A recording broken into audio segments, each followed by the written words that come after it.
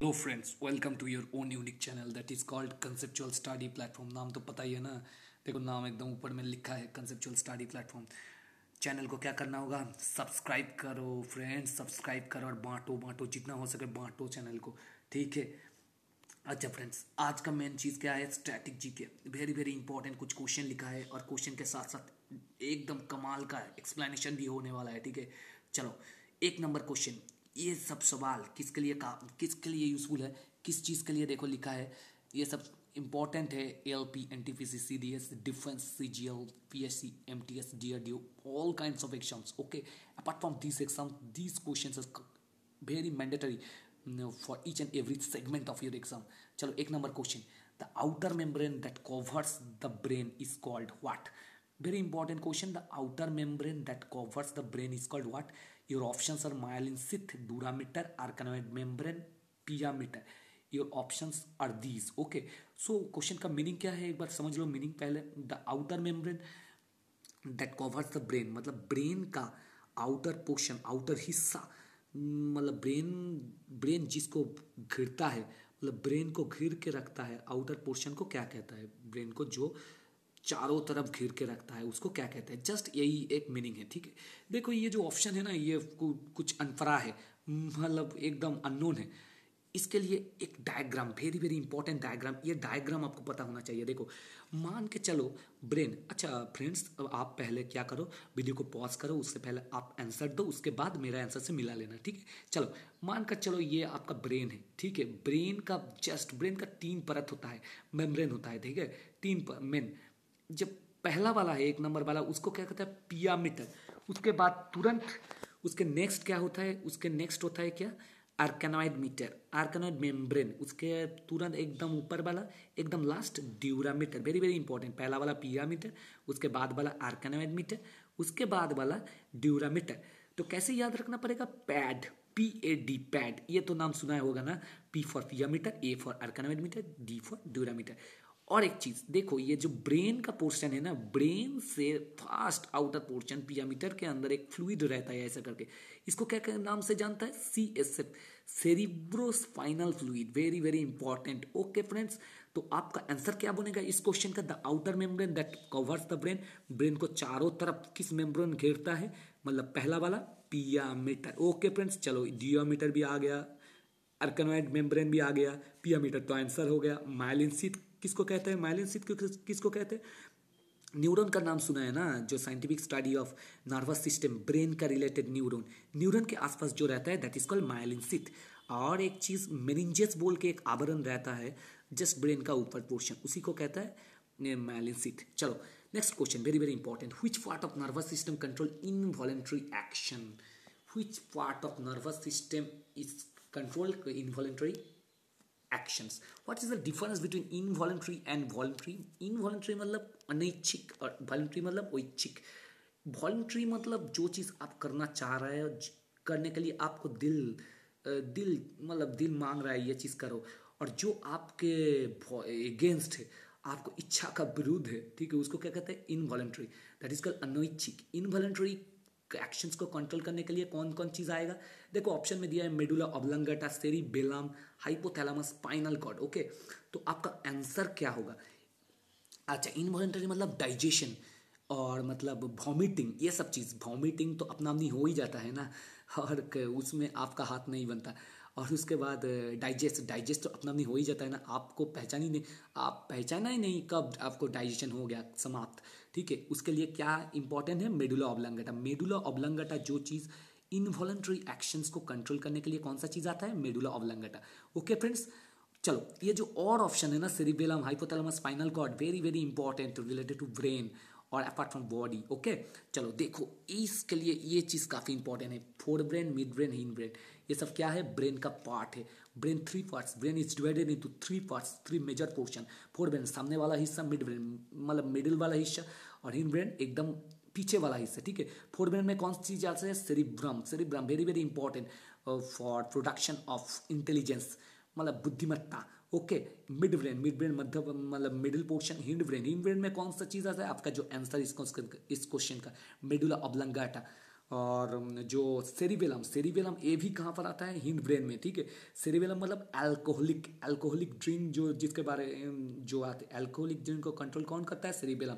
और एक इंपॉर्टेंट चीज़ था यहाँ पर, hypothalamus, hypothalamus mean thalamus, thalamus mean temperature, और हाइपो मीन्स ज़्यादा, एग्जाजरेट मतलब एक्स हो जाता है, ज़्यादा हो जाता है टेम्परेचर, तब कौन कंट्रोल करता है, हाइपोथैलामस। और स्पाइनल कॉर्ड किसको कहता है, जिसका बावजूद आप सीधा फिक्स्ड होकर मतलब आपका पैर में खड़ा हो जाता है, this is called final cut, सीध दाঁড়া যেটাকে বলে, যার জন্য আমরা সোজা হয়ে স্ট্রেট ফরওয়ার্ড দাঁড়াতে পারি, that is called spinal cut. So involuntary जब भी आएगा ना मेडुला ऑब्लंगेटा आंसर हो जाएगा।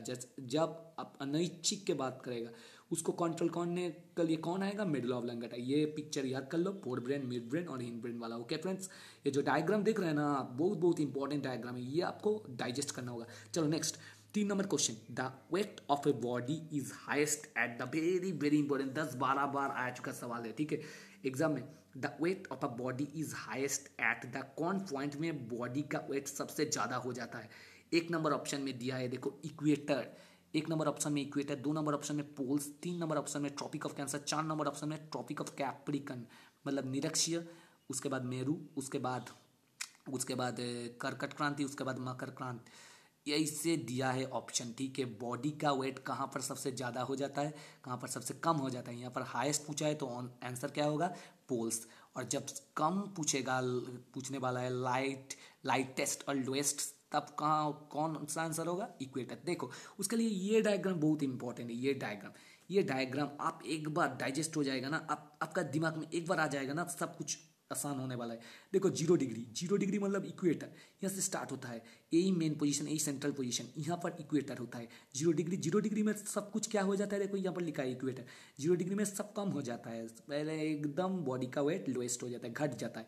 और उससे तुरंत आगे क्या, 23.5 डिग्री नॉर्थ, और नॉर्थ को क्या कहते हैं, ट्रॉपिक ऑफ कैंसर, ठीक है। उसका अपोजिट 23.5 डिग्री साउथ, उसको क्या कहते हैं, ट्रॉपिक ऑफ कैप्रिकन मतलब कर्कट क्रांति और मकर क्रांति, that is called tropic of cancer, tropic of Capricorn, ठीक है। उससे पहले, उससे आगे तुरंत आगे 66.5 degree north, Arctic circle, just opposite 66.5 degree south, that is called Antarctic मतलब उत्तरीय दक्षिण, आर्कटिक मतलब उत्तर और अंटार्कटिक मतलब दक्षिण, ठीक है फ्रेंड्स, गॉट इट। चलो एकदम ऊपर पॉइंट 90 डिग्री नॉर्थ, उसको क्या कहता है, N for north, N for 90 degree north, उसको क्या कहता है, एकदम नॉर्थ पोल कहता है, इसको क्या कहता है, 90 डिग्री साउथ, नॉर्थ का opposite south, 90 degree south pole. ये जो पिक्चर है ना, ये आपको अच्छे से याद होना चाहिए, कहाँ पर कौन सा मतलब पॉइंट में क्या आता है, कौन सा डिग्री में कौन सा ट्रॉपिकल साइन सिंबल आता है, ट्रॉपिकल या आर्कटिक कौन वाला, अंटार्कटिक कौन वाला, साउथ कौन वाला, नॉर्थ पोल। ओके फ्रेंड्स, तो चलो ये चीज़ याद रखो, the weight of a body is highest कहाँ पर होता है, पोल्स में, और लोएस्ट कहाँ पर होता है फ्रेंड्स, लोएस्ट होता है इक्वेटर में। ओके फ्रेंड्स, चलो नेक्स्ट, ये 2 सवाल है ना, ये जो आखिरी 4-5 वाला सवाल है, ये किसके ऊपर ये बेसिकली किसके ऊपर है, ये बेसिकली पीरियडिक टेबल के ऊपर। और क्या करना पड़ेगा, आपको टेलीग्राम ग्रुप में ज्वाइन करना पड़ेगा, उसके लिए मतलब क्या फ़ायदा होने वाला है, उसके लिए वो ज्वाइन हो जाएगा तो तब क्या मिलेगा, तब सब वीडियो मिलेगा, पीडीएफ मिलेगा और क्वेश्चन भी मिलेगा। देखो ये जो बता रहा है ना, ये जो पीडीएफ यहाँ से मिलेगा, ये जो डायग्राम है पीरियडिक टेबल का पूरा मिल जाएगा, कहाँ पर, वो जो टेलीग्राम ग्रुप है, मतलब कंसेप्चुअल स्टडी ग्रुप, ठीक है। चलो 1 नंबर सवाल, मतलब 4 नंबर सवाल और पीरियडिक टेबल का फर्स्ट सवाल, the elements in group 0 are called, क्या पूछ रहा है, जीरो ग्रुप बोल के जो पीरियडिक टेबल में होता है, वो एक ग्रुप को कौन सा एलिमेंट प्रकाश करता है, मतलब 0 ग्रुप को क्या कहता है पीरियडिक टेबल में, अल्कली मेटल्स या इनर्ट गैसेस ग्रुप या ट्रांजिशन मेटल्स या नॉन, इसमें से कोई नहीं, ठीक है। चलो आंसर क्या होगा, inert gases group, 0 group, inert gases group, noble gases group, ये सब एक ही जैसा है, ठीक है। जब भी 0 ग्रुप पूछेगा तब आंसर होगा इनर्ट गैस, और जब भी इनर्ट गैस होगा तब भी नोबल गैस, ये सब सेम चीज़ है, तो इसका आंसर क्या होगा, इनर्ट गैस। चलो क्वेश्चन को ऑप्शन के थ्रू और डायग्राम के थ्रू आगे बढ़ो। देखो यहाँ पर बहुत सारा लॉन्ग लिस्ट है, ठीक है, लॉन्ग लिस्ट को पूरा याद मत करो, जस्ट ये चीज़ एक बार देख लो, ठीक है, ये चीज़ एक बार देख लो। देखो इसको क्या कहते हैं, मेटल ग्रुप, फास्ट लेफ्ट से स्टार्ट होता है ना, 3 पोर्शन में भाग रहता है पीरियडिक टेबल का, मेटल ग्रुप, मेटलॉइड्स ग्रुप, और क्या होता है, नॉन मेटल ग्रुप। देखो 1 नंबर लेफ्ट से स्टार्ट होता है मेटल ग्रुप के अंदर, 1 number alkali metals, 2 number alkaline earth metals, उसके बाद 3 number लैंथेसाइड metal, actinoids metal, transition metal, post और नॉन ट्रांजिशन मेटल, ये गया मेटल का, ठीक है। उसके बाद मेटालॉइड्स, बोरोन, सिलिकॉन वगैरह, जर्मेनियम वगैरह। मेटालॉइड्स का मतलब what is the meaning by the term metalloids? Metal और non metal, addition of metal and non metal is called metalloids. Got it friends? चलो उसके लास्ट में कौन आता है, कौन वाला ग्रुप? नॉन मेटल वाला ग्रुप। नॉन मेटल ग्रुप के अंदर क्या क्या आता है? देखो आपका एग्जाम में क्या पूछेगा, what is the group 15 is called. देखो what is the group 16 is called, what is the group 17 is called, what is the group 18 is called. मतलब 15 नंबर ग्रुप को क्या कहते हैं? निक्टोजेंस। 16 नंबर ग्रुप को चैल्कोजेंस। 17 नंबर ग्रुप को हैलोजेंस। 18 नंबर ग्रुप को Nobel, inert और जीरो ग्रुप। ये नोबेल, इनर्ट और जीरो सब सेम ही होता है, ठीक है। ये आपको याद रखना पड़ेगा। नोबेल गैसेस में कितना गैस ग्रुप गैस आता है? 6, ठीक है। Helium, neon, argon, krypton, जेनन, रेडन। Okay friends, Nobel, inert और जीरो ये सब सेम होता है। ओके फ्रेंड्स, चलो एक बात देख लो, इसका आंसर क्या होगा? The elements in group zero are called. Zero group को क्या कहते हैं? Inert gas. ये तो पता चल गया। और नेक्स्ट वाला सवाल दिया है, देखो the elements of group 17, 17 number group. हम अभी पूछा था, हम अभी बात आपको पूछा, आपको क्वेश्चन किया था जे 17 number group, 18 number group, 16 number group, 15 number group. ये जो ग्रुप है ना, ये ग्रुप को कौन सा नाम पे जानता है? देखो निक्टोजेंस, चैल्कोजेंस, हैलोजेंस, नोबेल ग्रुप। देखो यहाँ पर पूछ लिया 17 नंबर ग्रुप को कौन वाला नाम से जानता है? 17 नंबर ग्रुप को कौन वाला नाम से जानता है? इसमें से किसी को पता है? देखो यहाँ पर 17 नंबर ग्रुप हैलोजेंस ग्रुप। तो आपका आंसर क्या हो जाएगा? ये वाला आपका आंसर हो जाएगा। ओके फ्रेंड्स, चलो हैलोजेंस ग्रुप। और एक चीज़ देखो, यहाँ पर कुछ मार्क किया है, यहाँ पर कुछ मार्किंग किया है। स्ट्रेट लाइन, कुछ स्ट्रेट लाइन है, कुछ लेटा हुआ लाइन है। अच्छा, स्ट्रेट लाइन को क्या नाम पे जानता है हम? ग्रुप। यहाँ पर ऐसे करके ना ग्रुप बनता है। यहाँ पर देख लो एक बार, यहाँ पर स्पेस से यहाँ पर ऐसे करके 18 तक लाइन खींच दिया जाता है, ठीक है। स्ट्रेट लाइन, इसको क्या कहता है? ग्रुप कहता है। कितना, how many groups and how many periods are there in periodic table? Periodic table में कितना ग्रुप और कितना हॉरिजॉन्टल और कितना पीरियड रहता है? ग्रुप मतलब ऐसे करके लाइन, स्ट्रेट लाइन। ग्रुप रहता है 18, 18 ग्रुप रहता है, ठीक है, पीरियडिक टेबल में।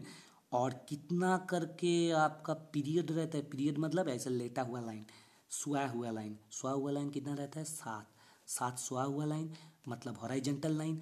और ऐसे खड़ा हुआ लाइन मतलब वर्टिकल लाइन। वर्टिकल लाइन जिसको कहता है उसको ही क्या कहते हैं? ग्रुप कहता है, ठीक है। ग्रुप वर्टिकल लाइन्स कितना रहता है? 18। ओके, और ये जो सोया हुआ लाइन हॉरिजॉन्टल लाइन, और इसको ही क्या कहता है? पीरियड। कितना रहता है? 7, 7 पीरियड और 18 ग्रुप रहता है। Okay, very very important in your exam. चलो यहाँ पर क्या पूछा है? द एलिमेंट ऑफ ग्रुप 17, तो पता चल गया 17 एलिमेंट को क्या कहता है? 17 हैलोजेंस। चलो एक क्विज का सवाल है। द वर्टिकल लाइंस, अभी हम बताया, the vertical lines in modern periodic table is known as. The vertical lines in modern periodic table मतलब मॉडर्न आधुनिक आवर्त सारणी के अनुसार जो वर्टिकल लाइंस है ना, जो वर्टिकल मतलब ये से खड़ा होकर लाइन बनता है ना, ये जो खड़ा होकर 14 लाइन, ये 18 लाइन गया है, इसको क्या कहते हैं? नॉन मेटल, पीरियड, ग्रुप और नॉन। ये हम अभी बता दिया, अभी बता दिया। 2 लाइन बनता है, एक लाइन होता है वर्टिकल लाइन ऐसे शेप का, और एक लाइन बनता है ऐसे शेप का लेटा हुआ लाइन, ठीक है। ये लेटा हुआ लाइन कितना करके है? कितना है? 7। 7 को क्या कहता है? 7 को पीरियड कहता है। ये जो 18 लाइन है इसको क्या कहता है? ग्रुप कहता है, ऑल्सो कॉल्ड वर्टिकल लाइंस। ये कितना करके रहता है? 18 गो। ओके फ्रेंड्स, चलो इसका आंसर दे दो कमेंट सेक्शन में। ऑल जो बंदा देख रहा है, जो सर और मैडम देख रहे हैं ना, सबको ही मैंडेटरी ये आंसर देना ही चाहिए, ठीक है। चलो आंसर क्वेश्चन फिर से, the vertical lines in modern periodic table is known as, कौन सा नाम पे जाना जाता है? नॉन मेटल, पीरियड, ग्रुप और नॉन। ओके फ्रेंड्स, तो आपका आंसर हमको प्लीज कमेंट कर दिया करो। Okay friends, that's all for the day. आज स्टूडेंट्स क्लास, आज मेरा तबीयत भी ठीक ठाक है, पूरा ठीक नहीं हुआ है, और साउंड भी थोड़ा अप एंड डाउन हिल रहा है, और वोकल कॉर्ड भी थोड़ा गया। उसके लिए आज माफ़ी मांगता हूँ आपसे। हाँ, आप तो वो समझदार आदमी है, थोड़ा मैनेज कर लेना। आपको तो समझ ही गया है ना, जो चीज़ समझा नहीं। If any kinds of difficulties arises during class, then comment in the comment section. Okay, उससे पहले क्या करना होगा? चैनल को do like, share and subscribe, conceptual study platform. Thank you sir and madam, thank you.